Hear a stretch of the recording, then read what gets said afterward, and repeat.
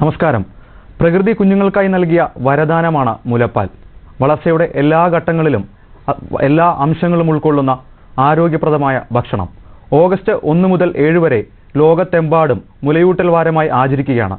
ആ ഉത്തരവാദിത്തത്തിൽ സാമൂഹ്യപാഠവും പങ്കുചേരുന്നു. ഇന്ന് സാമൂഹ്യപാഠം ചർച്ച ചെയ്യുന്നത് മുലയൂട്ടലിനെക്കുറിച്ചും അതിൻ്റെ പ്രാധാന്യത്തെക്കുറിച്ചുമാണ്.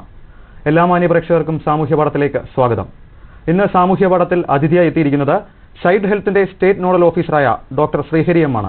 നമസ്കാരം സർ, സാമൂഹ്യപാഠത്തിലേക്ക് സ്വാഗതം. നമസ്കാരം സർ. ആദ്യം തന്നെ വളരെ സാധാരണക്കാരായ ആളുകൾക്ക് വേണ്ടിയിട്ട് അവർക്കൊരു അവബോധം ഉണ്ടാക്കാൻ വേണ്ടിയിട്ട് മുലയൂട്ടലിന്റെ പ്രാധാന്യം എന്താണ്, എങ്ങനെയാണ് അത് കുഞ്ഞിനും അമ്മയ്ക്കും ഒരേപോലെ ആരോഗ്യപ്രദമാകുന്നത്? മുലയൂട്ടൽ അതിൻ്റെ ഒരു പ്രാധാന്യം, മുലപ്പാല് തീർച്ചയായിട്ടും മുലപ്പാലിനെ നമുക്ക് ഒരു കുഞ്ഞിന് കിട്ടുന്ന ആദ്യത്തെ വാക്സിനായിട്ട് വേണമെങ്കിൽ അവതരിപ്പിക്കാം.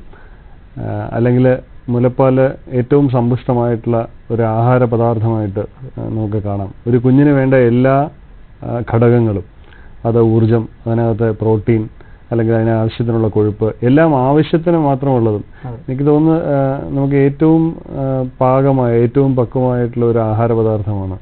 അതിലൊന്നും അധികമില്ല, എല്ലാം വേണ്ടതിന് അത്ര തന്നെ ഉള്ള ഒരു ആഹാരം. ഇതേപോലെ മറ്റെന്തെങ്കിലും ഒരു ആഹാര പദാർത്ഥം നമുക്ക് ഉണ്ടാകുമെന്ന് ഇതുവരെ നമുക്ക് കണ്ടെത്താൻ നമ്മൾ കണ്ടെത്താത്ത തരത്തിലുള്ള പ്രകൃതി അനുവദിച്ച് കിട്ടിയ ഏറ്റവും നല്ല ഒരു ആഹാര പദാർത്ഥമാണ് മുലപ്പാൽ. അത് കുഞ്ഞിന് മാത്രമല്ല, അമ്മയ്ക്കും തീർച്ചയായിട്ടും മുലപ്പാൽ കൊടുക്കുന്നതിലൂടെ അമ്മയ്ക്ക് ധാരാളം ഗുണങ്ങളുണ്ട്. പ്രത്യേകിച്ചും മുലപ്പാൽ പ്രസവത്തിന് ശേഷം ഉടൻ തന്നെ മുലപ്പാൽ കൊടുത്തു തുടങ്ങണമെന്ന് പറയുന്നതിൽ കുഞ്ഞിനുള്ള ഗുണത്തേക്കാൾ അമ്മയ്ക്കാണ്. പ്രസവാനന്തരം ഉണ്ടാകുന്ന രക്തസ്രാവം കുറയ്ക്കുന്നതിനും അതിലൂടെ അമ്മയുടെ ആരോഗ്യം വീണ്ടെടുക്കുന്നതിനും അത് സഹായിക്കും. അപ്പോൾ രക്തസ്രാവം കുറയുമ്പോൾ അനീമിയ കുറയും, അതിനുശേഷമുള്ള അമ്മയുടെ ആരോഗ്യം മെച്ചപ്പെടും. കുഞ്ഞിന് രോഗപ്രതിരോധ ശേഷി നൽകുന്ന ധാരാളം ഘടകങ്ങൾ ആദ്യം വരുന്ന പാലിലുണ്ട്. അപ്പം അങ്ങനെ എടുത്തു പറയാൻ, അല്ലെങ്കിൽ നമുക്ക് പറഞ്ഞാൽ തീരാത്ത അത്ര അമൂല്യമാണ് മുലപ്പാൽ. സർ, മറ്റൊരു കാര്യം ഈ പറയുന്ന കൊളസ്ട്രോളത്തെ കുറിച്ചാണ്. അതായത് ആദ്യം ഉൽപ്പാദിപ്പിക്കുന്ന പാൽ അത് കൊടുക്കരുതെന്നും പിഴിഞ്ഞു കളയരുതെന്നും ഒരു അഭിപ്രായമുണ്ട്. ശരിക്കും അതിൻ്റെ ഒരു യാഥാർത്ഥ്യം എന്താണ്? കൊളസ്ട്രം സാധാരണഗതിയിൽ നാട്ടിൻപുറത്ത് പറയുന്ന മഞ്ഞപ്പാൽ എന്ന, അല്ലെങ്കിൽ ആദ്യം വരുന്ന പാലിനെയാണ് കൊളസ്ട്രം എന്ന് പറയുന്നത്. ശാസ്ത്രീയമായിട്ട് തെളിയിക്കപ്പെട്ടുള്ള കാര്യമാണ്. ഏറ്റവും അമൂല്യമായിട്ടുള്ള പാൽ ഏതാണെന്ന് ചോദിച്ചു കഴിഞ്ഞാൽ ആദ്യത്തെ പാലാണ്. അതിൽ പോഷക സമൃദ്ധമാണ് എന്നതിലുപരി പല രോഗങ്ങളെയും കുഞ്ഞിന് ഭാവിയിലും അപ്പോഴും ഉടനെ ഉണ്ടാകുന്ന അസുഖങ്ങളെയും പ്രതിരോധിക്കാൻ ശേഷിയുള്ള ഇമ്മ്യൂണോഗ്ലോബുലിനുകൾ, അത് അമ്മയുടെ ശരീരത്തിലുള്ള ഈ പറയുന്ന പദാർത്ഥങ്ങൾ പാലിലൂടെ കുഞ്ഞിന് കിട്ടുന്നതുകൊണ്ടാണ് കൊളസ്ട്രം വളരെ പ്രധാനപ്പെട്ട ഒരു വസ്തുവാകുന്നത്. അപ്പോൾ ആ രീതിയിൽ കൊളസ്ട്രം കുഞ്ഞിന് ചെല്ലേണ്ടത് വളരെ അത്യാവശ്യമായിട്ടുള്ള ഒരു കാര്യമാണ്. എന്നാൽ ചില സ്ഥലങ്ങളിലെങ്കിലും ചില തരത്തിലുള്ള ശീലങ്ങളോ ദുശീലങ്ങളോ ഒക്കെ ആയിട്ട്, അല്ലെങ്കിൽ അവരുടെ തെറ്റിദ്ധാരണകൾ കൊണ്ട് ഇത് പിഴിഞ്ഞ് കളയുന്നതിനുള്ള ഒരു ശീലം ചിലപ്പം കണ്ടുവരുന്നുണ്ട്. എല്ലാ സ്ഥലങ്ങളിലൊന്നുമില്ല, ചില സ്ഥലങ്ങളിൽ എന്നാലും ഉണ്ട്. അപ്പോൾ അത് അവരുടെ വിശ്വാസത്തിൻ്റെ പ്രശ്നമായിട്ടൊക്കെ ചെയ്യുന്നതാണ്. അത് തെറ്റായ ഒരു കാര്യമാണ്. തീർച്ചയായിട്ടും ആദ്യത്തെ 2-3 ദിവസമാണ് കൊളസ്ട്രം ഉൽപ്പാദിപ്പിക്കപ്പെടുന്നത്. അത് പൂർണ്ണമായിട്ടും കുഞ്ഞിന് ചെല്ലുന്ന രീതിയിൽ നമ്മുടെ ശീലങ്ങൾ മാറ്റേണ്ടിയിരിക്കുന്നു. സർ, കേരളത്തിൻ്റെ ഒരു സാഹചര്യത്തിൽ ഈ കുഞ്ഞിന് കൊളസ്ട്രം നൽകുന്നതിൽ തടസ്സമാകുന്ന കാര്യങ്ങൾ എന്തൊക്കെയാണ്? സാധാരണഗതിയിൽ ഞാൻ നേരത്തെ സൂചിപ്പിച്ച ശീലങ്ങൾ അല്ലെങ്കിൽ വിശ്വാസങ്ങളൊക്കെയാണ് പൊതുവെ ഉള്ള പ്രശ്നം. പക്ഷേ കേരളത്തിൻ്റെ സാഹചര്യത്തിൽ ഏറ്റവും ആദ്യം കൊളസ്ട്രം കൊടുക്കുന്നതിന് അതൊരു പ്രശ്നമാകുന്നെങ്കിൽ പോലും ഏറ്റവും ആദ്യം ശരിക്കും നമ്മൾ പറയുന്നതനുസരിച്ച് പ്രസവത്തിന് ശേഷം ആദ്യ 1 മണിക്കൂറിൽ കുഞ്ഞിന് മുലപ്പാൽ കൊടുത്തിരിക്കണം. 2-3 കാര്യങ്ങളുണ്ട് അതിൻ്റെ കാരണമായിട്ട് പറയുന്നത്. ഒന്ന്, വളരെ നേരത്തെ ആണെങ്കിൽ മാത്രമേ കുഞ്ഞിന് അത് വലിച്ചു കുടിക്കുന്നതിനുള്ള ഊർജം, അല്ലെങ്കിൽ അത് കുടിക്കാൻ സാധ്യതയുള്ളൂ, അല്ലെങ്കിൽ പിന്നെ ഉറങ്ങിപ്പോകും, അങ്ങനെയൊക്കെയുള്ള പല പ്രശ്നങ്ങൾ വരും. 2, സമയം പോകുന്തോറും കുഞ്ഞിൻ്റെ ശരീരത്തിലെ രക്തത്തിലുള്ള ഗ്ലൂക്കോസിൻ്റെ അളവ് കുറയും. അത് തിരിച്ചു കിട്ടേണ്ടത് പാലിലൂടെയാണ്. അപ്പോൾ അതൊക്കെ കൊണ്ടാണ് ഏറ്റവും ആദ്യം കൊടുക്കണമെന്ന് പറയുന്നത്. ഇവിടെ പൊതുവെ ലോകത്താകമാനം ഉള്ള കണക്കുകൾ നോക്കിയാലും, ഇന്ത്യയിലെ കണക്കുകൾ നോക്കിയാലും, കേരളത്തിലെ കണക്കുകൾ നോക്കിയാലും 100-ൽ കേരളത്തിലെ കണക്ക് പറയുന്നത് 160-നോടടുത്ത് കുട്ടികൾ മാത്രമേ ആദ്യത്തെ 1 മണിക്കൂറിൽ അമ്മയുടെ പാല് കുടിക്കാൻ കഴിയുന്നവരായിട്ടുള്ളൂ. ഇന്ത്യയിലെ കണക്ക് നോക്കുകയാണെങ്കിൽ അത് 40-നോടടുത്താണ്. അപ്പോൾ ഇന്ത്യയിൽ അത് കുറച്ച് കുറവാണ്. കേരളം പോലുള്ള ഒരു സമൂഹത്തിൽ തീർച്ചയായിട്ടും നമ്മൾ ഇതിനേക്കാൾ കൂടുതൽ പ്രതീക്ഷിക്കുന്നു. നമ്മൾ ഈ 60 എന്ന് കേൾക്കുമ്പോൾ അയ്യോ അതെന്താ ശരിയാണോ എന്ന് തോന്നും. ശരിയാണ്. അതിൻ്റെ ഒരു പ്രധാന കാരണം നമ്മുടെ നാട്ടിലുള്ള സിസേറിയൻ്റെ അളവായിരിക്കണമെന്നാണ് നമുക്ക് തോന്നുന്നത്. സിസേറിയൻ ഒരിക്കലും കുഞ്ഞിന് പാല് കൊടുക്കുന്നതിനൊരു തടസ്സമേ അല്ല. പക്ഷേ അവിടുത്തെ ഒരു വ്യത്യാസം, സിസേറിയൻ കഴിഞ്ഞ് കിടക്കുന്ന ഒരു അമ്മയ്ക്ക് ചിലപ്പോൾ ആദ്യം 1 മണിക്കൂറിൽ എണീറ്റിരുന്ന് പാല് കൊടുക്കണോ, അല്ലെങ്കിൽ അവർക്ക് സ്വന്തമായിട്ട് അത് ചെയ്യാനുള്ള സാധ്യതയില്ല. സർ, ഞാൻ ഇടപെടുകയാണ്. നമുക്കൊരു കോൾ ഉണ്ട്, തിരികെ എത്താം. ഹലോ, നമസ്കാരം. സാമൂഹ്യപാഠത്തിലേക്ക് സ്വാഗതം. ആരാണ്? സാറിനോട് ചോദിച്ചോളൂ. ഹലോ സർ, ഞാൻ 1 വയസ്സും 3 മാസം പ്രായമുള്ള ഒരു കുട്ടിയുടെ അമ്മയാണ്. 1 വയസ്സും 3 മാസവും. ഞാൻ 3 മാസം പ്രഗ്നന്റുമാണ്. അപ്പൊ ഈ സമയത്ത് ഫീഡ് ചെയ്യുന്നത് കുട്ടിക്ക് ഹെൽത്ത് പ്രോബ്ലം ഉണ്ടാക്കുമെന്ന് പറയുന്നു. അതിനെപ്പറ്റി അറിയാൻ വേണ്ടിയിട്ടാണ്. കുട്ടിക്ക് എന്തുണ്ടാക്കും? അല്ല, പൊതുവെ ഈ അങ്ങനെ ഗർഭിണിയായിരിക്കുന്ന ആദ്യ സമയങ്ങളിൽ പാല് കൊടുക്കുന്നതുകൊണ്ട് പ്രത്യേകമായിട്ടുള്ള ആരോഗ്യ പ്രശ്നങ്ങൾ മറ്റൊന്നും ഇല്ലെങ്കിൽ കൊടുക്കുന്നതിന് കുഴപ്പമൊന്നുമില്ല. പക്ഷേ മറ്റുള്ള നമ്മുടെ പൊതുവായ ആരോഗ്യ പ്രശ്നങ്ങൾ എന്തെങ്കിലും ഉണ്ടെങ്കിൽ, അല്ലെങ്കിൽ അതിന് അനുബന്ധമായിട്ടുള്ള ബുദ്ധിമുട്ടുകൾ ആദ്യ മാസങ്ങളിൽ ചിലപ്പോൾ ഛർദ്ദിലോ ക്ഷീണമോ ഒക്കെ ഉണ്ടെന്നുണ്ടെങ്കിൽ അത് ചിലപ്പോൾ അമ്മയ്ക്ക് കൂടുതൽ ബുദ്ധിമുട്ടുകൾ ഉണ്ടാക്കാം. അതൊഴിച്ച് അങ്ങനെ പാല് കൊടുക്കുന്നതുകൊണ്ട് പ്രത്യേകിച്ച് പ്രശ്നങ്ങളൊന്നുമില്ല. പക്ഷെ അത് എനിക്ക് വേറെ കുഴപ്പങ്ങളൊന്നുമില്ല. അപ്പൊ നമുക്ക് കുഴപ്പമൊന്നുമില്ലാതെ ശരിക്കും എനിക്ക് എത്ര മാസം വരെ ഇത് കണ്ടിന്യൂ ചെയ്യാൻ പറ്റും? തുടരാം, ഒരു പറ്റുന്നിടത്തോളം തുടരുക. അങ്ങനെ അല്ലെങ്കിൽ അത് കൊടുക്കുന്നതിന് മറ്റെന്തെങ്കിലും അസ്വസ്ഥതകൾ ഉണ്ടാകുന്നവരെ കൊടുക്കുന്നതുകൊണ്ട് പ്രത്യേകിച്ച് കുഴപ്പമൊന്നുമില്ല. അത് ഹെൽത്ത് പ്രശ്നങ്ങളൊന്നുമില്ല. ആർക്ക്? കുഞ്ഞിനങ്ങനെ ആരോഗ്യ പ്രശ്നങ്ങളൊന്നും വേണ്ട കാര്യമില്ല. പക്ഷെ എന്ന് വെച്ചാൽ ആദ്യത്തെ 6 മാസം കുഞ്ഞ് മുലപ്പാലിനെ മാത്രമാണ് ആശ്രയിക്കുന്നത്. അപ്പൊ 6 മാസം കഴിയുമ്പോൾ തൊട്ട് മറ്റു പദാർത്ഥങ്ങൾ കൊടുത്തു തുടങ്ങണം. അങ്ങനെ കൊടുത്തു തുടങ്ങിയിട്ടില്ലേ? അപ്പോൾ പൊതുവെ സാധാരണഗതിയിൽ നമുക്ക് 1 വയസ്സൊക്കെ ആകുമ്പോൾ തന്നെ കുട്ടി ഒരു 3-4 അല്ലെങ്കിൽ 4-5 പുതിയ തരത്തിലുള്ള വസ്തുക്കൾ കഴിക്കുകയും 1 വയസ്സാകുമ്പോൾ സാധാരണ കഴിക്കുന്ന ആഹാരങ്ങളൊക്കെ കഴിക്കാൻ പാകപ്പെടുകയും ചെയ്യും. അപ്പോൾ അതിനുശേഷം പാലില് പ്രത്യേകിച്ച് കൂടുതലായിട്ട് പാലിനെ ഡിപ്പെൻഡ് ചെയ്യുന്ന ഒരു അവസ്ഥയില്ല കുഞ്ഞ്. അതുകൊണ്ട് നിർബന്ധമല്ല കുഞ്ഞിന് പാല് വേണം എന്നുള്ളത്. പക്ഷെ പൊതുവെ നമ്മൾ പറയുന്ന 2 വയസ്സ് വരെയെങ്കിലും കുഞ്ഞിന് പാല് കൊടുക്കുന്നതാണ് ശരിയായ രീതി. അത് അമ്മയും കുഞ്ഞും തമ്മിലുള്ള ഒരു ബന്ധം ഉറപ്പാക്കുന്നതിനും അങ്ങനെയൊക്കെയുള്ള കാര്യങ്ങൾക്ക് വേണ്ടിയിട്ടാണ്. പക്ഷെ ഏറ്റവും പ്രധാനം 6 മാസം കഴിയുമ്പോൾ മറ്റാഹാരങ്ങൾ കൊടുത്തു തുടങ്ങണം എന്നുള്ളതും 1 വയസ്സാകുമ്പോഴത്തേക്കിന് കുഞ്ഞിന് മറ്റാഹാരങ്ങൾ കഴിക്കുന്ന രീതിയിലേക്ക് എത്തിക്കണം എന്നുള്ളതുമാണ് ഏറ്റവും പ്രധാനം. വളരെ നന്ദി വിളിച്ചതിന്. സാർ, നമുക്ക് തിരിച്ചു വരുമ്പോൾ നമ്മൾ സംസാരിച്ചുകൊണ്ടിരുന്നത് സിസേറിയനും കൊളസ്ട്രോം കൊടുക്കുന്നതിനുള്ള ബുദ്ധിമുട്ടുകളുമാണ്. അതിനെക്കുറിച്ച് സംസാരിക്കാം. സിസേറിയൻ, അതെ, ആദ്യത്തെ പാല് കൊടുക്കുന്നതും സിസേറിയനും തമ്മിലുള്ള അപ്പം ഒരു സ്ത്രീക്ക് എണീറ്റിരുന്ന് സ്വന്തമായിട്ട് പാല് കൊടുക്കാൻ സാധിക്കുന്നില്ലെങ്കിൽ അതിന് മറ്റ് സഹായം ആവശ്യമായി വരും. അപ്പോൾ പൊതുവെ സിസേറിയൻ എന്നൊക്കെ പറഞ്ഞു കഴിഞ്ഞാൽ ഒരു കുറച്ച് സങ്കീർണമായ ഒരു സാഹചര്യമായിരിക്കും. സിസേറിയനിലേക്ക് പോകുന്നത് സങ്കീർണമായിട്ടുള്ള എന്തെങ്കിലും ഒരു അവസ്ഥയിലായിരിക്കും. അപ്പോൾ അമ്മയുടെയും കുഞ്ഞിൻ്റെയും ജീവൻ അല്ലെങ്കിൽ അവരുടെ ആരോഗ്യം തുടങ്ങിയ കാര്യങ്ങളിലാണ് ആദ്യം എല്ലാവരും കൂടുതൽ ശ്രദ്ധിക്കുന്നത്. അപ്പോൾ ചിലപ്പോൾ അത് മിസ് ചെയ്യുന്നുണ്ടാകാം. അല്ലെങ്കിൽ ഇത്രയും ഒരു കുറവ് വരാൻ പ്രത്യേകിച്ചൊരു കാരണം മറ്റൊന്നും നമ്മുടെ നാട്ടിൽ കാണാനില്ല. അപ്പോൾ അത് ചില സ്ഥലങ്ങളിലൊക്കെ നമ്മുടെ നിരീക്ഷണത്തിൽ അങ്ങനെ സംഭവിക്കുന്നതായിട്ടും കണ്ടിട്ടുണ്ട്. പക്ഷെ നമ്മുടെ ആരോഗ്യ പ്രവർത്തകരുടെ അവരുടെ ഒരു ഇടപെടൽ തീർച്ചയായിട്ടും ഈ ഒരു കാര്യത്തിൽ ഉണ്ടായിട്ടുണ്ട്. അതിനനുസരിച്ച് മെച്ചപ്പെട്ടിട്ടുമുണ്ട്.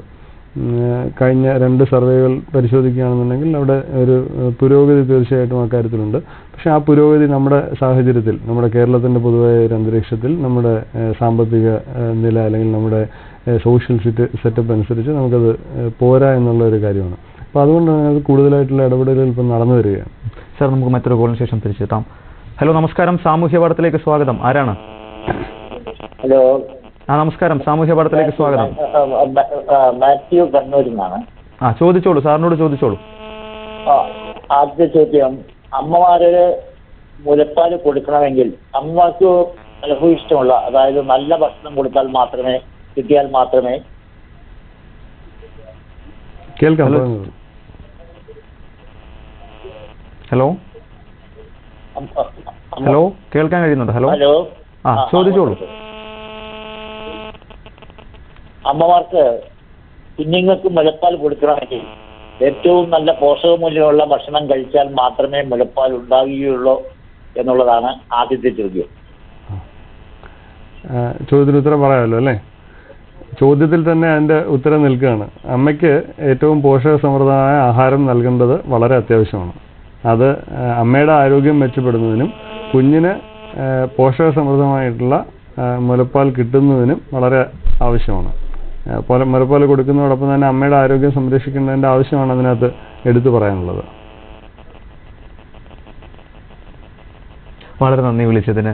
സർ, തിരിച്ചെത്തുമ്പോൾ ഈ കേരളത്തിൻ്റെ ഒരു സാഹചര്യത്തിൽ ഏകദേശം 30% സ്ത്രീകൾ ജോലിക്കായി പുറത്തു പോകുന്നത് അല്ലെങ്കിൽ പുറത്ത് യാത്ര ചെയ്യുന്നവരാണ്. അപ്പം അങ്ങനെയുള്ള ആളുകൾ മുലയൂട്ടലിൽ എങ്ങനെയാണ് ശ്രദ്ധ പുലർത്തേണ്ടത്? സാധാരണഗതിയിൽ മുലയൂട്ടലുമായി ബന്ധപ്പെട്ട് ആരോഗ്യ സൂചികകളിൽ 2 പ്രധാനപ്പെട്ട ഇൻഡിക്കേറ്റേഴ്സാണ്, സൂചികകളാണ് നമ്മൾ നോക്കുക. ഒന്ന്, ആദ്യ 1 മണിക്കൂറിൽ എത്ര പേർക്ക് മുലപ്പാൽ കൊടുക്കാൻ സാധിക്കുന്നു. രണ്ടാമത്തത്, ആദ്യത്തെ 6 മാസം മുലപ്പാൽ മാത്രം കൊടുത്ത അല്ലെങ്കിൽ കിട്ടിയ എത്ര കുഞ്ഞുങ്ങളുണ്ട്. അപ്പോൾ ഈ 2 കണക്കിൽ രണ്ടാമത്തതിൽ വളരെ അധികം ഇൻഫ്ലുവൻസ് ചെയ്യുന്ന ഒരു കാര്യത്തെക്കുറിച്ചാണ് ഇപ്പം ചോദിച്ചത്. പലപ്പോഴും പറ്റുന്നത്, നമ്മൾ പൊതുയിടങ്ങളിലേക്ക് പോകുമ്പോൾ അല്ലെങ്കിൽ ജോലിക്കായിട്ട് പോകേണ്ടി വരുന്ന സാഹചര്യം, നമ്മൾ മുലപ്പാൽ അല്ലാതെ മറ്റെന്തെങ്കിലുമൊക്കെ കുഞ്ഞിന് കൊടുക്കാനായിട്ടൊരു ശ്രമം നടക്കും.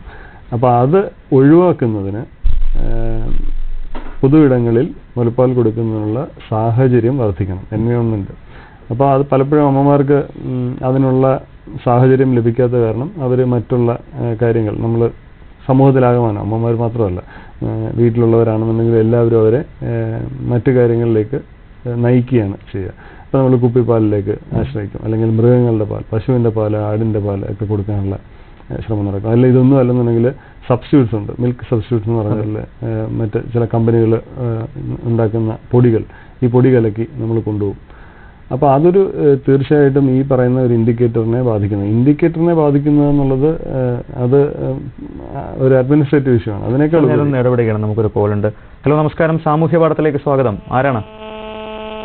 ഹലോ, സുകന്യ. അതെ, സാറിനോട് ചോദിച്ചോളൂ. ഹലോ സാർ, പറയൂ. അമ്മയ്ക്ക് മുലപ്പാൽ വർദ്ധിപ്പിക്കാൻ എന്താ ചെയ്യേണ്ടത്? ഇങ്ങനത്തെ ഭക്ഷണം കഴിക്കേണ്ടത്? മുലപ്പാല്, കുഞ്ഞിന് ആവശ്യമുള്ള പാല് ഒരു അമ്മയ്ക്ക് തീർച്ചയായിട്ടും ഉണ്ടാകും. ചില സാഹചര്യങ്ങളിൽ നമുക്കൊരു തോന്നലുണ്ടാകും, അല്ലെങ്കിൽ മറ്റുള്ളവർ പറഞ്ഞ് ഒരു തോന്നലുണ്ടാക്കും അമ്മയ്ക്ക് ആവശ്യത്തിനുള്ള പാലില്ല.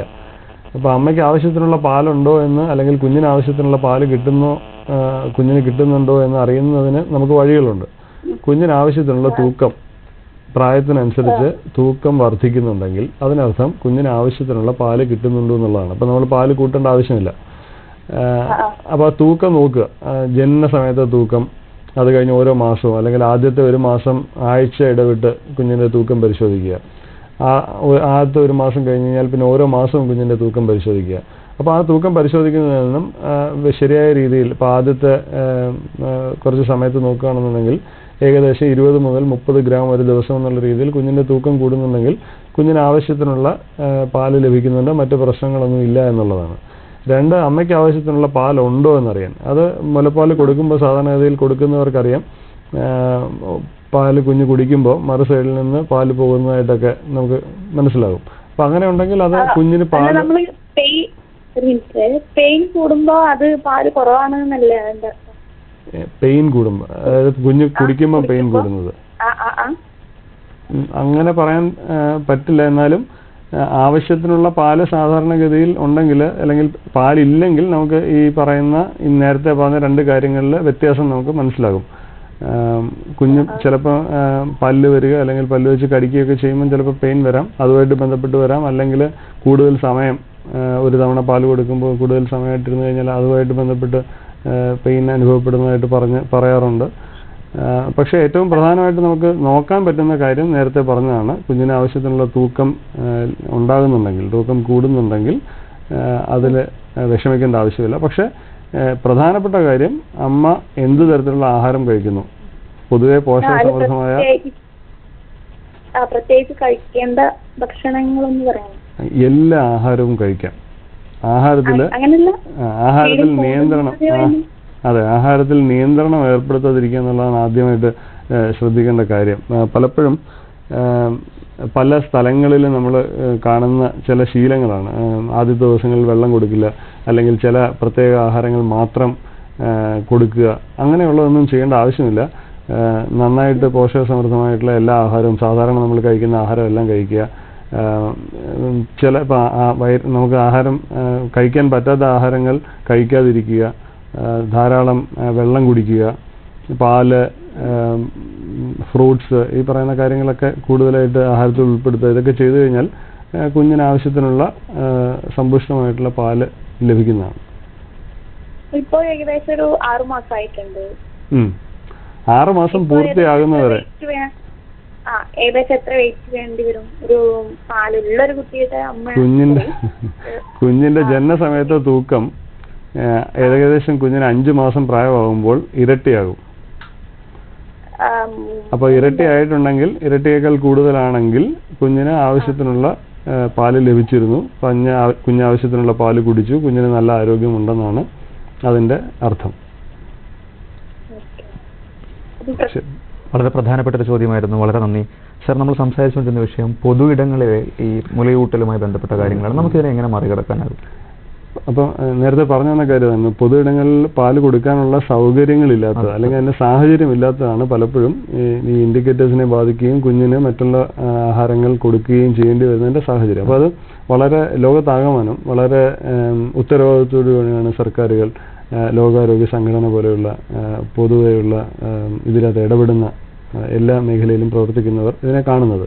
അപ്പോൾ അതിനു വേണ്ടിയിട്ടുള്ള വിവിധങ്ങളായിട്ടുള്ള ക്യാമ്പയിനുകൾ ലോകത്താകമാനം അമ്മയെ പ്രചോദിപ്പിക്കുക, അമ്മയെ പ്രോത്സാഹിപ്പിക്കും എന്നുള്ളത് തന്നെയാണ് ഒരു മെസ്സേജ്. പാല് കൊടുക്കാൻ ഇപ്പം സാധാരണ ഇപ്പം കഴിഞ്ഞ വർഷങ്ങളിലൊക്കെ തന്നെ, കഴിഞ്ഞ കുറേ നാളുകളായിട്ട് നമ്മൾ കേൾക്കുന്ന കാര്യമാണ് തുറിച്ചു നോക്കരുത്.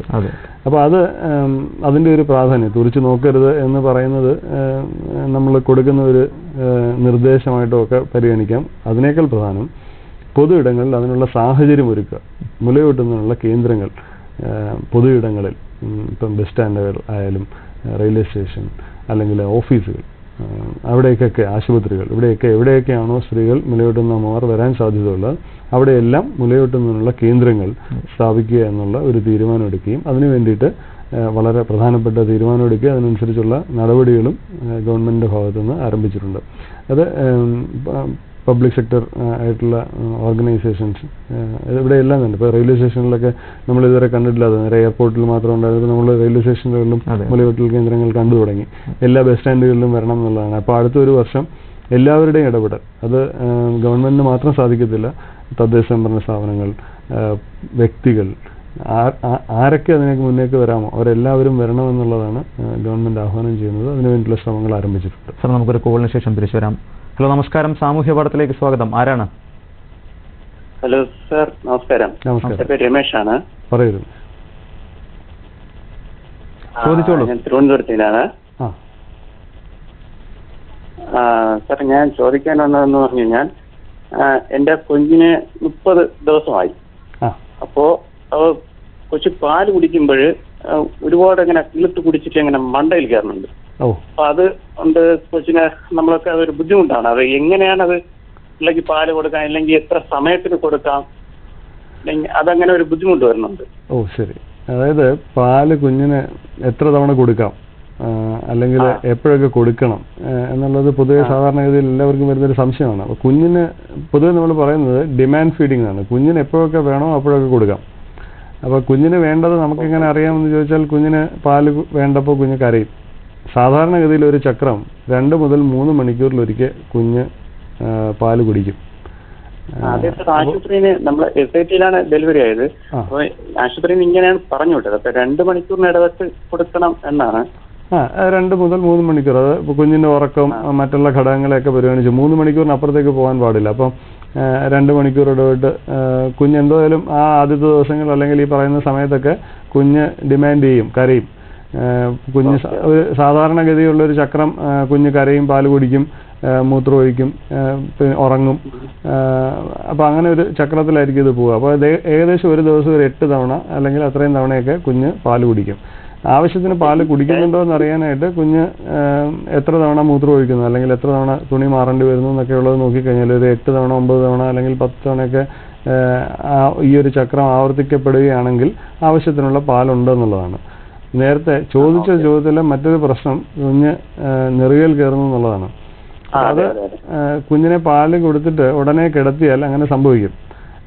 കുഞ്ഞിന് പാല് കൊടുത്തു കഴിഞ്ഞാൽ ഏറ്റവും കൂടുതൽ ശ്രദ്ധിക്കേണ്ടത് തുടർന്നുള്ള ഒരു 10-15 മിനിറ്റ് കുഞ്ഞിനെ ഉയർത്തിയെടുത്ത് തല കമഴ്ത്തി വരുന്ന രീതിയിൽ പുറത്ത് നന്നായിട്ട് തട്ടിക്കൊടുക്കണം. അല്ലെങ്കിൽ കുടിച്ചുകൊണ്ടിരിക്കുന്ന ആ സമയത്ത് തന്നെ പെട്ടെന്ന് ഇതാവണം. അതാണ് അത് കുഞ്ഞിന്റെ വയറിനകത്ത് ഇപ്പം സാധാരണ നമ്മളൊരു കുടത്തോട് ഉപമിച്ചു കഴിഞ്ഞാൽ കുടത്തിൽ സാധാരണഗതിയിൽ വായുവുണ്ട്. ആ വായുവുള്ള കുടത്തിലേക്ക് വെള്ളം ഒഴിക്കുമ്പോൾ അതിൽ നിന്ന് ആ വായു പുറത്തേക്ക് പോകും. അതേപോലെ തന്നെയാണ് കുഞ്ഞിന്റെ വയറിനകത്തും. അപ്പൊ നിങ്ങൾ പാല് കുഞ്ഞ് കുടിക്കുമ്പോൾ ആ പാല് ചെല്ലുകയും അത് വായുവിനെ പുറത്തേക്ക് കളയുകയും ചെയ്യും. ആ പുറത്തേക്ക് വരുന്ന വായു ഈ കൂടെ വരുന്ന കുറച്ച് പാലിനെ കൂടെ പുറത്തേക്ക് തള്ളുന്നതാണ് കാണുന്നത്. അപ്പൊ അത് തീർച്ചയായിട്ടും കുഞ്ഞിനെ പൊസിഷൻ ചെയ്യുന്ന രീതി, കുഞ്ഞിനെ എങ്ങനെയാണ് നമ്മൾ വെക്കുന്നത് തുടങ്ങിയ കാര്യങ്ങൾ കൊണ്ട് നമുക്ക് ഒഴിവാക്കാം. അതേപോലെ ഓരോ തവണ പാല് കൊടുത്തിട്ട് നന്നായിട്ട് പുറത്ത് തട്ടിക്കഴിഞ്ഞു കഴിഞ്ഞാൽ ആ വായു പോവും. അത് മാത്രമേ അതിനകത്ത് നമുക്ക് ചെയ്യാനുള്ളൂ. വളരെയധികം സൂക്ഷിച്ച് നമ്മൾ ചെയ്യേണ്ട ഒരു കാര്യമാണത്. ഈ കുടിച്ചുകൊണ്ടിരിക്കുമ്പോൾ പറഞ്ഞ ആ ഒരു പെട്ടെന്ന് ഇളുക്കണ ഒരു ഇതിന്റെ ഇതുകൊണ്ടാണ് വിൽക്കുന്നത്. അതെ, അത് അതിന് മുന്നേത്തെ തവണ കുഞ്ഞ് പാല് കുടിച്ചു കഴിഞ്ഞപ്പോൾ നന്നായിട്ട് വായു പുറത്ത് പോകാഞ്ഞുകൊണ്ടാണ് ഇപ്പോൾ കുടിക്കുമ്പോൾ ഓരോ തവണ അത് പുറത്ത് വരുന്നത്. അപ്പോൾ ഓരോ തവണയും പാല് കുടിച്ചിട്ട് കുഞ്ഞിനെ കിടത്തുന്നതിന് മുന്നേ നന്നായിട്ട് പുറത്തിട്ട് തട്ടി വായു കളഞ്ഞതിന് ശേഷം വേണം കുഞ്ഞിനെ കിടത്താൻ. അങ്ങനെ ശ്രദ്ധിച്ചാൽ മതി. വളരെ നന്ദി വിളിച്ചതിന് സർ. അതുപോലെ തന്നെ മറ്റൊരു കാര്യം, ഈ പുറത്തു പോകുന്ന സ്ത്രീകൾ ഈ മുലപ്പാൽ പിഴിഞ്ഞു സൂക്ഷിക്കുന്ന ഒരു രീതി, അത് എത്രത്തോളം പ്രാവർത്തികമാണ്? അത് വളരെയധികം നമ്മൾ പ്രൊമോട്ട് ചെയ്യേണ്ട ഒരു കാര്യമാണ്. നിലവിലെ സാഹചര്യത്തിൽ നമുക്ക് ഏറ്റവും കൂടുതൽ ചെയ്യാൻ പറ്റുന്ന ഒരു കാര്യം അതാണ്. നമ്മുടെ ഇപ്പോഴത്തെ ഒരു സാഹചര്യത്തിൽ വളരെയധികം നല്ലൊരു ശതമാനം ആളുകൾ പുറത്ത് പോകേണ്ടി വരുന്നവരാണ്, അല്ലെങ്കിൽ ജോലിക്ക് വേണ്ടി പുറത്ത് പോകേണ്ടി വരുന്നു. അപ്പോൾ ആ സാഹചര്യത്തിൽ മറ്റൊരു വഴിയില്ല. സാധാരണഗതിയിൽ നമ്മൾ ശ്രദ്ധിക്കുന്ന ഒരു കാര്യം, അല്ലെങ്കിൽ കഴിഞ്ഞ കുറേ കാലങ്ങളായി ചെയ്തു വരുന്നത്, അങ്ങനെയുള്ള സാഹചര്യത്തിൽ നമ്മൾ കുപ്പിയിൽ ഒന്നുകിൽ കലക്കിയതോ അല്ലെങ്കിൽ മറ്റു പാലോ കൊടുക്കുക എന്നുള്ളതായിരുന്നു. അപ്പോൾ അത് തീർത്തും നിരുത്സാഹപ്പെടുത്തേണ്ട ഒരു രീതിയാണ്. കാരണം ആദ്യത്തെ 6 മാസം കുഞ്ഞിന് അമ്മയുടെ പാല് തന്നെ കിട്ടണം. അപ്പോൾ അതിനു വേണ്ടിയിട്ട് നമുക്ക് പാല് പിഴിഞ്ഞ് സൂക്ഷിക്കാം. വെറുതെ, അതായത് റൂം ടെമ്പറേച്ചറിൽ വെറുതെ നമുക്ക് 4 മണിക്കൂർ വരെ അങ്ങനെ സൂക്ഷിക്കാം. 24 മണിക്കൂർ റെഫ്രിജറേറ്റ് ചെയ്യുകയാണെന്നുണ്ടെങ്കിൽ 24 മണിക്കൂർ വരെ അത് സൂക്ഷിക്കുകയും പുറത്തെടുത്ത് സാധാരണ റൂം ടെമ്പറേച്ചറിലായി കഴിഞ്ഞാൽ അത് കൊടുക്കുകയും ചെയ്യാം. അങ്ങനെ ഒരു ശീലമാണ് ഇനിയുള്ള കാലത്തെങ്കിലും നമ്മൾ വളർത്തേണ്ടിയിരിക്കുന്നത്. തീർത്തും വളരെയധികം കുഞ്ഞിന് വളരെയധികം ഉപകാരപ്പെടുന്ന ഒരു രീതി കൂടിയായിരിക്കും അത്. തീർച്ചയായിട്ടും കുഞ്ഞിന് എന്ന് പറഞ്ഞാൽ ഒരിക്കലും മിൽക്ക് സബ്സ്റ്റിറ്റ്യൂട്ട് എന്ന് പറയുന്ന കുറേ അധികം പദാർത്ഥങ്ങളുണ്ടെങ്കിലും അതൊന്നും മിൽക്കിന് സബ്സ്റ്റിറ്റ്യൂട്ട് അല്ല. അതിനകത്ത് ഒരു അമ്മയുടെ പാലിൽ നിന്ന് കിട്ടേണ്ട ന്യൂട്രിയൻസ് ആണെങ്കിലും അല്ലെങ്കിൽ അതിൽ നിന്ന് കിട്ടുന്ന മറ്റ് ഘടകങ്ങളാണെന്നുണ്ടെങ്കിൽ ഇതൊന്നും പൂർണ്ണമായിട്ടും അതേ തോതിൽ ഈ മിൽക്ക് സബ്സ്റ്റിറ്റ്യൂട്ട്സിന് തരാൻ സാധിക്കത്തില്ല. അപ്പോൾ അത് ഒഴിവാക്കുക തന്നെയാണ് വേണ്ടത്. എന്നാൽ ഒഴിവാക്കുക എന്ന് പറഞ്ഞാൽ പൂർണ്ണമായിട്ട് നമുക്ക് നിരോധിക്കാൻ പറ്റില്ല. ചില സാഹചര്യങ്ങളിൽ ചിലപ്പോൾ നമുക്കത് വേണ്ടി വരും. അപ്പോൾ അത് ഒരു ഡോക്ടർ നിർദ്ദേശം അനുസരിച്ച് അല്ലെങ്കിൽ ഒരു മെഡിക്കൽ സിറ്റുവേഷനിൽ അത് ഡിമാൻഡ് ചെയ്യുകയാണെങ്കിൽ മാത്രം കൊടുക്കാനുള്ളതും, നമ്മുടെ എളുപ്പത്തിന് വേണ്ടിയിട്ട്, നമ്മുടെ കൺവീനിയൻസിന് വേണ്ടിയിട്ട് അത് ഉപയോഗിക്കാതിരിക്കുകയും ചെയ്യുന്ന ഒരു ശീലം നമ്മൾ വളർത്തേണ്ടി. സാർ, അതിനെ തുടർന്ന് ഒരു സംശയമായ ചോദിച്ചു. സാർ, നമുക്കൊരു കോളിന് ശേഷം തിരികെ എത്താം.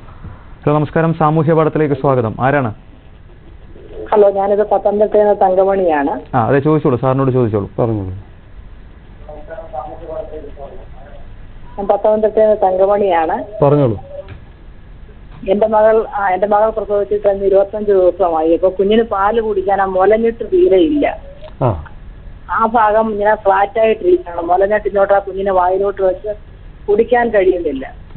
ഇനിയിപ്പോ അതിന് നിപ്പിളൊക്കെ വെച്ച് ഇങ്ങനെ അതിന് മുകളിൽ നിപ്പിള് വെച്ചിട്ട് അങ്ങനെ വലിച്ചു കുടിക്കണം. അപ്പൊ അത് കുഞ്ഞിനൊരു ഡബിൾ സ്ട്രെയിൻ ആയിട്ടാണ് തോന്നുന്നത്. ശരിക്കും പാലും ഉള്ളിൽ ചെല്ലുന്നില്ല. ഈ മുലഞ്ഞിട്ടൊന്ന് പുറത്തോട്ട് വരാൻ എന്താണ് മാർഗം? ഡോക്ടറെ ഒരു ഉപദേശത്തിന് വേണ്ടിയാണ്. ശ്വാസം നിർത്തി കഴിയുന്ന ഒരു പ്രവണത ഇപ്പോ ഉണ്ട്. കുഞ്ഞ് ഹലോ ഹലോ അവസാനം പറഞ്ഞ ഒന്നുകൂടെ പറയാമോ? കുഞ്ഞ് ശ്വാസം ഇങ്ങനെ കരയാൻ തുടങ്ങുമ്പോഴത്തേ ഇങ്ങനെ വാ പൊളിച്ച് പിന്നെ ഒരു സൗണ്ട് ഇല്ലാതെ ശ്വാസം നിർത്തി കരയുന്ന ശ്വാസം നിർത്തി കരയുന്നത് പോലെ കുഞ്ഞിനെ വാ പൊളിച്ചിരിക്കുകയാണ്. പിന്നെ നമ്മൾ കയ്യേറി തട്ടോ ഒരു കാലിലൊരു അടിയോ ഒക്കെ കൊടുക്കുമ്പോഴാണ് അത് പിന്നെയും കരയുന്നത്. ഓ, ശരി ശരി. അപ്പോൾ ആദ്യം പറഞ്ഞ പ്രശ്നം റിട്രാക്റ്റഡ് നിപ്പിൾ എന്ന് പറയുന്ന അല്ലെങ്കിൽ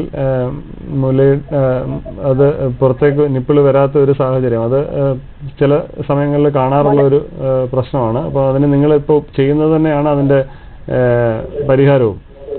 നമുക്ക് നിപ്പിള് വെച്ചു കൊടുത്തിട്ട് അതിനെ കൊണ്ട് അതിലൂടെ കുഞ്ഞിന് പാല് കുടിക്കുക എന്നുള്ളതാണ് വഴി. 2 പാല് പിഴിഞ്ഞെടുത്ത് കുഞ്ഞിന് കൊടുക്കാം, അങ്ങനെ വേണമെങ്കിലും ചെയ്യാം. കുഞ്ഞ് വലിച്ചു കുടിക്കുന്ന അനുസരിച്ച് റിട്രാക്ട് ചെയ്തിരിക്കുന്ന നിപ്പിള് അതിൻ്റെ മാറ്റം സംഭവിച്ച് കുഞ്ഞിന് കുടിക്കാൻ പറ്റുന്ന രീതിയിലേക്ക് വരും. സാധാരണഗതിയിൽ അങ്ങനെയാണ് കാണുക. ഇല്ലെങ്കിൽ ഈ ഷീൽഡ് ഉപയോഗിച്ച് തന്നെ അല്ലെങ്കിൽ നിപ്പിൾ ഉപയോഗിച്ച് തന്നെ കുഞ്ഞ് കുടിക്കും. അതിൽ കുഞ്ഞിന് അധികമായിട്ടുള്ള ഒരു സ്ട്രെയിൻ അതിനകത്ത് വരേണ്ട കാര്യമില്ല. രണ്ടാമത് പറഞ്ഞ കാര്യം കുഞ്ഞ് ശ്വാസം നിർത്തുന്നത്. അത് ശ്വാസം നിർത്തുന്നത് ഒരു എത്ര സമയം എന്നുള്ളതിനെ ഡിപ്പെൻഡ് ചെയ്യും. അത് സാധാരണഗതിയിൽ ചില കുഞ്ഞുങ്ങൾ കരയുന്നതിനിടയ്ക്ക് ശ്വാസം നിർത്തുന്ന ഒരു രീതി ചിലപ്പോൾ കണ്ടുവരാറുണ്ട്.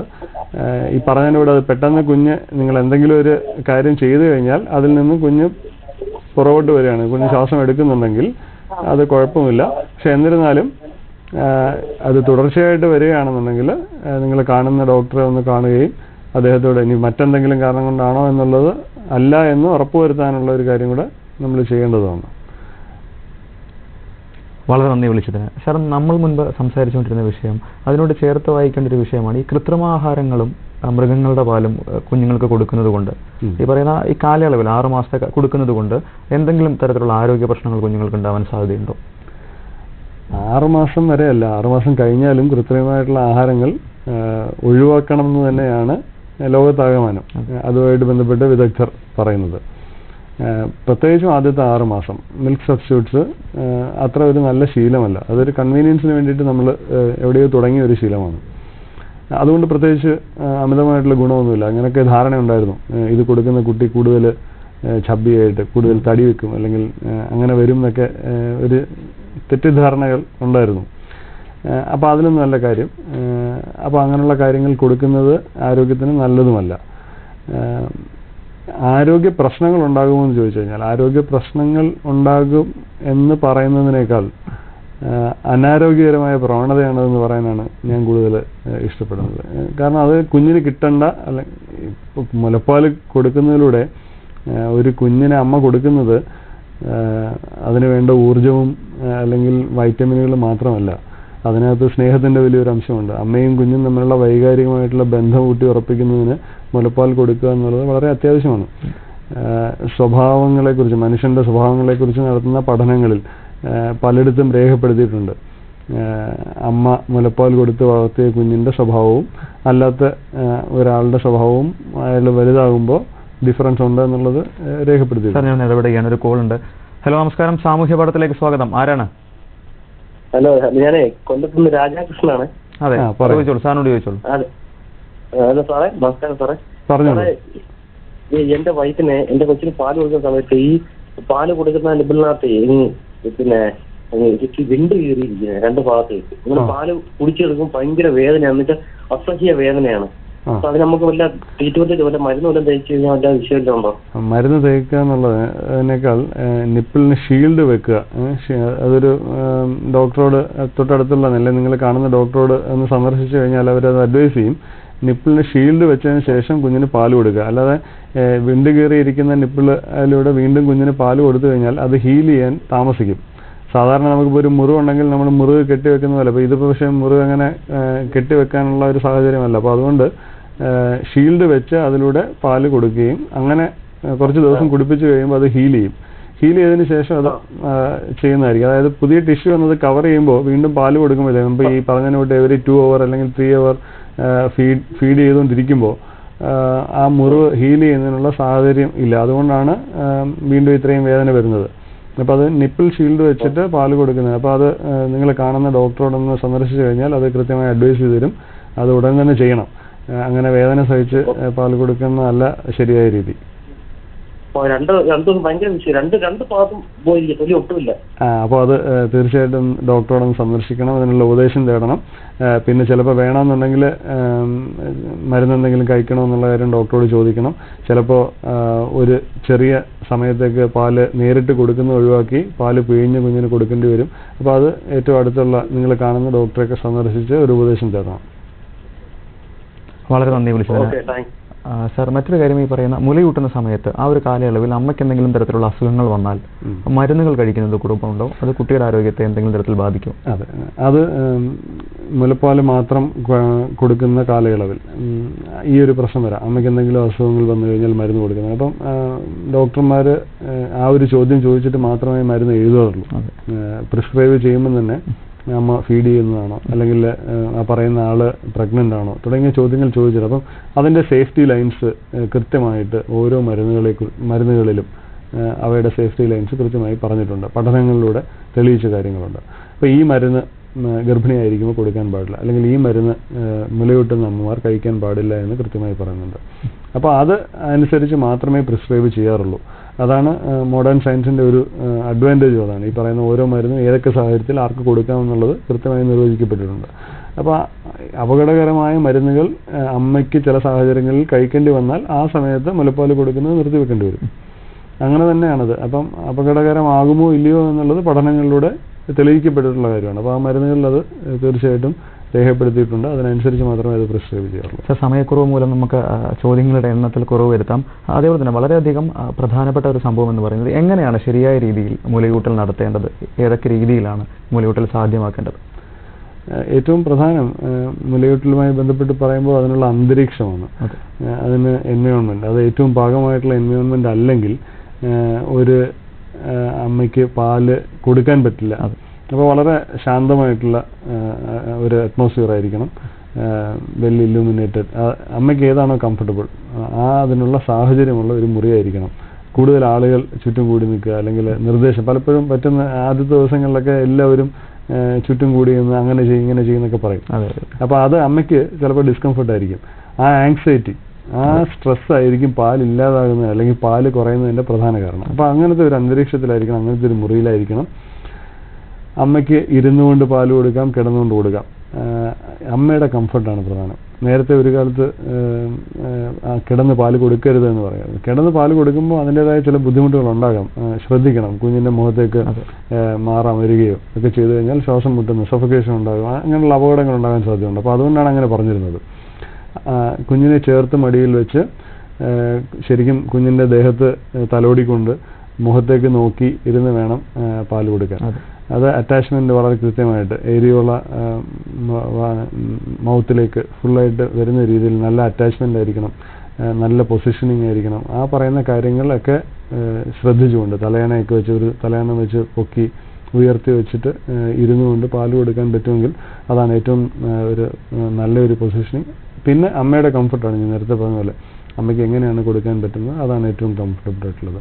അപ്പം ഈ കാര്യങ്ങളൊക്കെയാണ് പൊതുവെ പാല് കൊടുക്കുന്ന സമയത്ത് നമ്മൾ ശ്രദ്ധിക്കേണ്ടത്. സാർ, അവസാനമായി ഒരു ചോദ്യം കൂടി. ഈ പറയുന്ന പൊതുവെ കണ്ടുവരുന്ന ഒരു രീതിയാണ് മുലപ്പാലിൻ്റെ വർദ്ധിപ്പിക്കുന്നതിന് വേണ്ടി ഔഷധങ്ങൾ ഉപയോഗിക്കുന്നത്. അത് എത്രത്തോളം പ്രായോഗികമാണ്? ആവശ്യമായ സന്ദർഭങ്ങളിൽ ഇപ്പോൾ അത് മെഡിക്കലി ചില കണ്ടീഷൻസിൽ പാല് ഇല്ലാതാകാം അല്ലെങ്കിൽ കുറയാം. പ്രസവത്തോടനുബന്ധിച്ച് അമിതമായിട്ടുള്ള രക്തസ്രാവം ഉണ്ടാകുക, അല്ലെങ്കിൽ ചില പ്രത്യേക സാഹചര്യങ്ങളിൽ ചില അസുഖങ്ങളോടൊക്കെ ചേർന്നിട്ട് അമ്മയുടെ പാല് കുറയാം. അപ്പോൾ ആ സമയങ്ങളിൽ നമുക്ക് രണ്ടാമത് പാല് ജനിപ്പിക്കുന്നതിനോ അല്ലെങ്കിൽ പാലിൻ്റെ അളവ് കൂട്ടുന്നതിനോ മരുന്നുകളുണ്ട്. പൊതുവേ നമ്മുടെ നാട്ടിൽ വളരെയധികം പദാർത്ഥങ്ങൾ നാട്ടുചികിത്സയുടെയും ആയുർവേദത്തിൻ്റെയൊക്കെ ഭാഗമായിട്ട് പല വസ്തുക്കളും ഉപയോഗിക്കാറുണ്ട്. ഇവയിൽ ചിലതിനെങ്കിലുമൊക്കെ ഗുണമുള്ളതായിട്ടും അല്ലെങ്കിൽ അതിന് ഫലം കണ്ടതായിട്ടും ആളുകൾ പറയാറുമുണ്ട്. പക്ഷെ ശാസ്ത്രീയമായിട്ട് പലപ്പോഴും ഇതൊന്നും പൂർണ്ണമായിട്ടും തെളിയിക്കപ്പെട്ടുള്ള കാര്യമല്ല. ശാസ്ത്രീയമായിട്ടുള്ള എവിഡൻസസ് ഇല്ല. മോഡേൺ മെഡിസിൻ എവിഡൻസസ് ഉണ്ടെങ്കിൽ മാത്രമേ അത് അഡ്വക്കേറ്റ് ചെയ്യാമെന്നുള്ളതാണ്. അപ്പോൾ അങ്ങനത്തെ ഒരു സാധനത്തിൻ്റെ പേര് ഞാൻ എടുത്ത് പറയുന്നില്ല. എന്നാൽ പോലും ചില വസ്തുക്കൾ ഉപയോഗിക്കുകയും അവയ്ക്കൊക്കെ പ്രയോജനമുള്ളതായിട്ട് ആളുകൾ പറഞ്ഞു കേൾക്കുകയും ആളുകൾ അത് പിന്നെ ഉപയോഗിക്കുന്നതായിട്ട് നമുക്ക് കാണാം. അതിനേക്കാൾ ഉപരി നന്നായിട്ട് ആഹാരം കഴിക്കുക, നന്നായിട്ട് വെള്ളം കുടിക്കുക, പോഷകസമൃദ്ധമായിട്ടുള്ള ആഹാരം ഉണ്ട്, അമ്മയും കുഞ്ഞും തമ്മിൽ നല്ല ബന്ധമുണ്ട്, അമ്മയ്ക്ക് പാല് കൊടുക്കുന്നുണ്ട്, ഓരോ നേരം കൊടുക്കുന്നുണ്ടെങ്കിൽ തീർച്ചയായിട്ടും അത് അതിൻ്റെ ഭാഗമായിട്ട് നടക്കുന്ന ഒരു നാച്ചുറൽ, വളരെ പ്രകൃതിദത്തമായിട്ടുള്ള, വളരെ നാച്ചുറൽ ആയിട്ടുള്ള ഒരു പ്രോസസ്സാണ് മുലയൂട്ടൽ. തെറ്റിദ്ധാരണയും അറിവില്ലായ്മയും മൂലം നിരവധി അമ്മമാർക്കാണ് തങ്ങളുടെ കുട്ടികൾക്ക് കൃത്യമായി മുലയൂട്ടൽ നടത്താൻ കഴിയാതെ വരുന്നത്. അത് കുഞ്ഞുങ്ങളുടെ ആരോഗ്യത്തെ കാര്യമായി ബാധിക്കുന്നു. അതുകൊണ്ട് തന്നെ മുലയൂട്ടലിൻ്റെ പ്രാധാന്യത്തെക്കുറിച്ച് നാം മനസ്സിലാക്കണം. ഇന്ന് നമ്മോടൊപ്പം അതിഥിയായി എത്തിയത് ഡോക്ടർ ശ്രീഹരി സാറാണ്. വളരെ നന്ദി സാർ. അതുപോലെ തന്നെ ഇന്നത്തെ സാമൂഹ്യ പാഠത്തിൻ്റെ ഈ അധ്യായം അവസാനിക്കുന്നു ഒരു ചെറിയ കാർട്ടൂൺ വീഡിയോയോടുകൂടി.